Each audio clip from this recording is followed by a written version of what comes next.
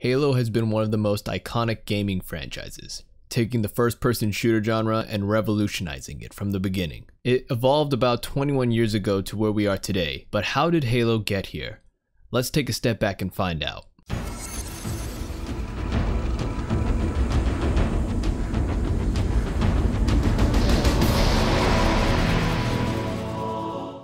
During the late 90s, before the idea of Halo arrived, the gaming company Bungie were a small team that developed very few games. At the time, they made PC games for the Macintosh and Microsoft Windows. In 1997, Bungie was working for Apple at the time of developing prototypes for Halo, codenamed Monkey, Nuts, and Blam. It went through a lot of phases, experimentations, and many versions for the team to feel satisfied. First, it turned into a real-time strategy game using an over-the-head view from a third-person perspective. The second phase was using a third-person view and exploring more of the Hollow Ring planet with military weapons. The concept of the ring world stayed with them and incorporated a sci-fi style with aliens to fight. Steve Jobs was impressed by Bungie's work and wanted them to help support the Mac with their new game. When Bungie finally had their game set, Steve Jobs wanted to show footage of the game to the public, except Bungie didn't have a title or a soundtrack, so before they revealed their demo, they tried coming up with the name. Then Bungie employee Paul Russell came up with the name Halo. Perfect. In 1999, composer Marty O'Donnell had less than a few days to come up with the soundtrack for the demo footage. The only suggestion he was given for the track was to be ancient, mysterious, and epic. So on his way to work, driving in his car, he started listening to the Beatles, and one melody stuck out to him. Wait, that's it. I got it. When he arrived, he quickly went to work. Finally, at Macworld, Halo was presented. The response was overwhelmingly positive. It was the best thing anyone had ever seen or imagined. A game with impressive graphics, futuristic weapons, and vehicles to travel around an open world map. The hype for this game skyrocketed. However, it was far from complete, and unfortunately, Bungie was running out of money, not knowing how they can complete it now. Even when all felt lost, the developers at Bungie were stumped. Then one fateful day, Bill Gates and Microsoft had created their first gaming console, the Xbox. All they needed now were games for the lineup. So in 2000, Microsoft bought Bungie, and this was the best decision ever to be made. With the help from Microsoft, Bungie was finally ready to complete Halo, and made it into a first-person shooter. In 2001, Halo Combat Evolved was released for the Xbox, and it was a massive hit. The graphics were spectacular, the gameplay was jaw-dropping, and the campaign was incredibly epic. The controls were impressive and fun to use, the sound effects were impactful, and the music is still considered a masterpiece to this day. Halo reigned on top as one of the best FPS games of all time. Anyone who has played this game, and myself included, would know this is the most fun and enjoyable experience that many have ever played. Challenging players through intelligent AI enemies, using different weapons or methods of overcoming obstacles, and finding the truth behind the mysterious Halo ring. This truly was only the beginning.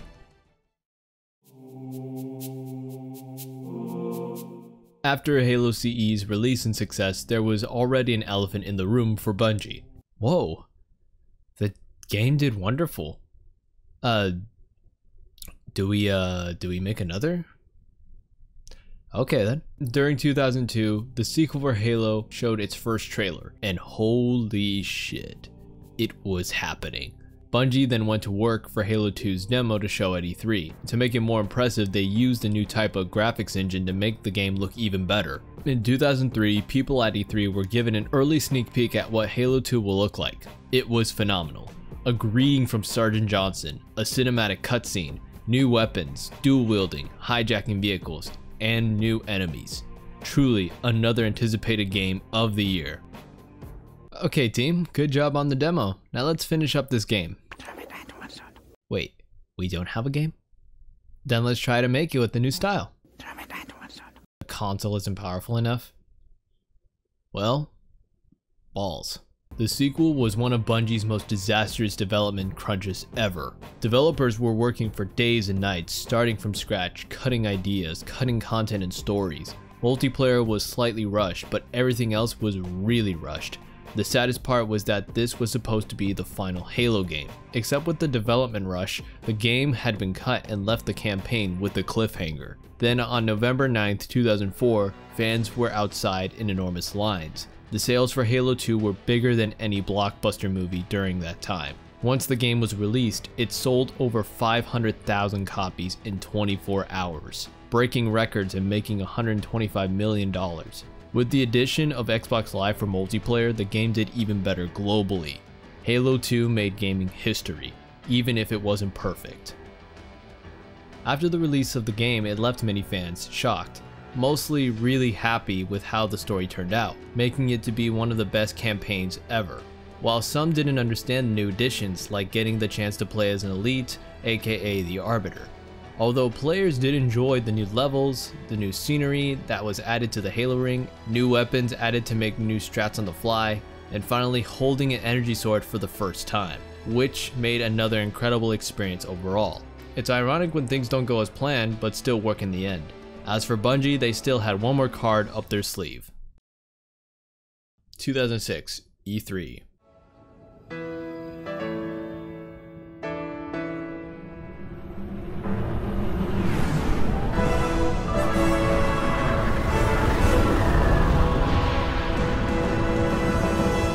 When Halo 3 was announced, you have to agree, this gave you goosebumps every time. As Marty O'Donnell's new Halo theme played, it was perfect, combining that with the best commercials to advertise the game. Obviously, you're making history.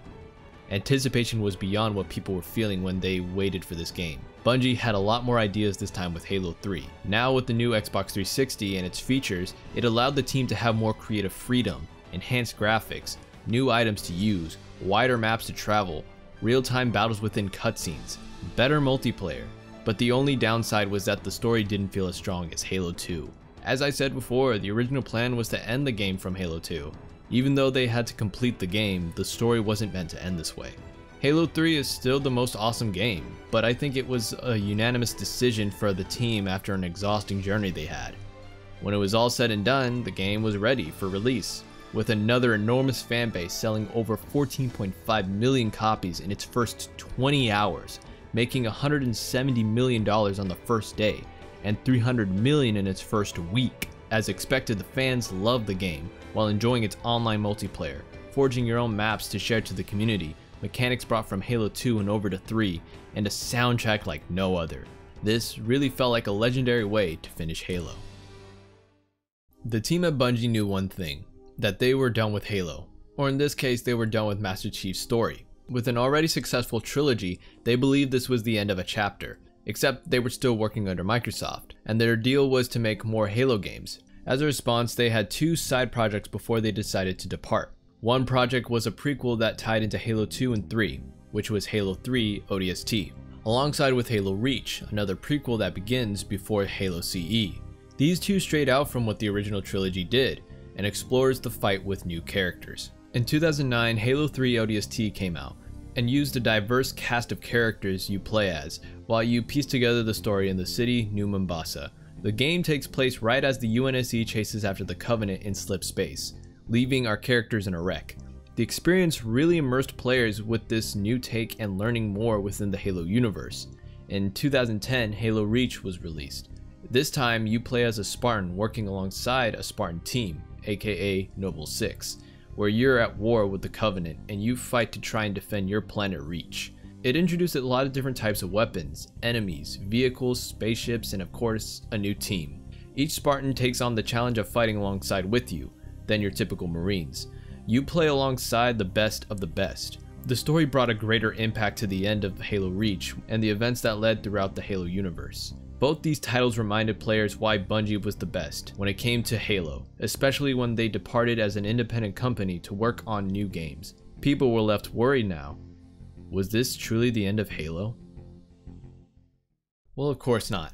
Since Microsoft still owns Halo, they still wanted to make more games, even without Bungie. So Microsoft hired the next team to continue the Master Chief story, introducing 343 Industries. During the Xbox 360 era, 343 started development on Halo 4. Originally, Halo 4 was almost developed by Bungie at some point, but opted for Halo Reach instead. So 343 took a different approach to Halo than the previous entries. It was an obvious continuation, but made a lot of changes. They first changed everyone's designs without an accurate reason. They changed the enemies design as well. They allowed you to sprint. You can't explore much of the maps. The cutscenes were more cinematic. You can execute enemies. You have limited ammo and a lot more changes. It was obvious towards players when they tried it. To most, it didn't feel like Halo even when it looked close to it. The campaign wasn't all that engaging. The story felt confusing and inconsistent at times. It was something that felt like a Call of Duty in terms of gameplay. Some say these choices were made on purpose to not be like Halo since these developers believe they can do better. I mean, not to be rude, this is just me speculating at this point. However, it sold well. But there was still mixed reception between the fans that played Halo 4. It has some good moments. They kept Chief and Cortana the same throughout the game, yet it felt empty with barely an engaging purpose, other than new robotic enemies and another cliche alien threat. Even the Covenant returned for an inconvenient reason. There were a lot of changes to the multiplayer that definitely looked like Call of Duty, but I digress as this was only 343's first attempt at Halo. In 2014, 343 celebrated Halo's anniversary in the best way possible by bringing a collection of Master Chief's story, Halo Reach, ODST on PC and console, remaking Halo CE and Halo 2 in HD graphics, while they retained the same geometry maps. Kinda. They also brought Blur Studios to completely remake Halo 2's cutscenes with motion capture and CG animation.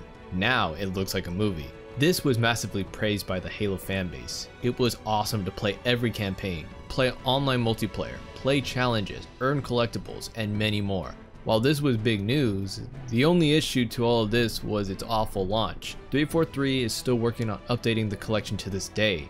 Not the best work, but they're doing alright. Afterwards, they finally added cross-compatibility to PC and console players for online matches or co-op.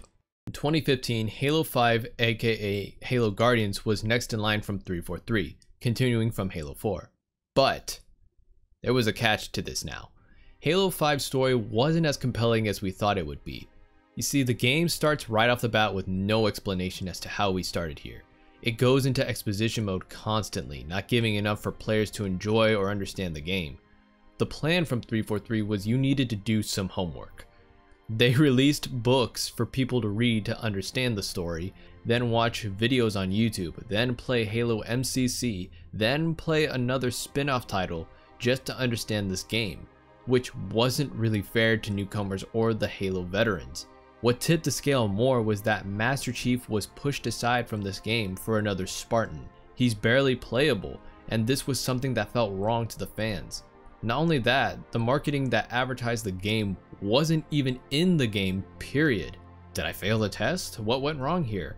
A lot of 343's writing team for Halo 5 didn't add up. There was a constant in-game exposition, a confusing timeline, and very different form to the original Halo trilogy. At this point, the game became very competitive and technical. It was starting to be designed a lot around esports and changing the game's formula. It felt like a massive step backwards from 343 with Halo 5. This game was treated very negatively and left a bitter taste to many. The only question is, what are their next plans for Halo? In 2018, Microsoft held a presentation for the next games coming up, alongside the newest next-gen console, the Xbox Series X and S. God, these names. Then a teaser for Halo Infinite was announced. It looked beautiful, but the public was mostly skeptical. After Halo 5, everyone wasn't sure what 343's approach was. Then the huge news was announced as Joe Staten, the original Halo writer for Bungie, was back to work on Halo Infinite. This was interesting news to the fans. Maybe there was hope. Then in 2019, another trailer dropped and it looked promising.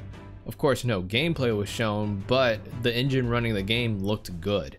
Then of course, there were changes to plans due to stressing matters in 2020. Then 343 finally showed off some gameplay. Fans were excited while some had few critiques. The game looked and sounded impressive with an open world setting. The enemies' original designs returned and it looked like Halo. Then after a while, the game was delayed to 2021 and news articles started appearing. Different art directors leaving. This left many people worried that something wrong could be happening behind the scenes. Yet 343 remained quiet ever since then. So finally in 2021, Halo Infinite was here. Multiplayer launched for free and everyone immediately went online. The start of multiplayer was small and there wasn't much to do until the next season passed. There were challenges and customization options for armor, vehicles, and weapons, although the game had some online issues and balancing that needed updating from time to time. Of course, 343 still needs time to work on their online matches. It's not the best work, but they did alright. Ooh, deja vu. The campaign followed suit that year. It did incredibly well and players were enjoying this new story. Although the campaign was a lot better than Halo 5, it felt like it was missing a lot of key features. The cutscenes weren't outgoing and the open world was great but lackluster. The first teaser for Halo Infinite showed missing assets and a different art direction at the time. The nice part is Master Chief was back in action, taking on a new threat known as the Banished. This threat was first introduced from one of the spin-offs titled Halo Wars. Now that they're front and center, they shift the story. Infinite also involved doing objectives, upgrading your gear, finding weapons on the go, different encounters, boss battles, collecting intel, and finding new allies. So it was sort of a balancing act of good and not bad, just a mediocre story and gameplay to its core. It's a nice experience, but it doesn't reach the bar that Bungie had. Then, nothing. This was the problem circulating around Infinite. There was a lack of content. The moment people finished the campaign and played through most of the online matches, got burned out or lost interest. Even if 343 continues work on events and maps, it doesn't have a consistent point in the game or no interest for the players anymore. 343 also plans on including co-op for the campaign, except players aren't exactly excited since there is hardly much to do in Infinite anyways. As for me, I enjoyed a lot of what Infinite provided, but I was disappointed that it didn't exceed my expectations. Every Halo game made by Bungie had an exact vision and creative idea, knowing what their game is and how to explore it in fun and unique ways. The way they created their formula allowed them to find new ways of expanding it and making it more amazing. I don't know what the future holds for 343, but if they don't know what to do with Halo, then I'm not sure it will end well. As for the TV show, that'll be another video. Or not. We'll see.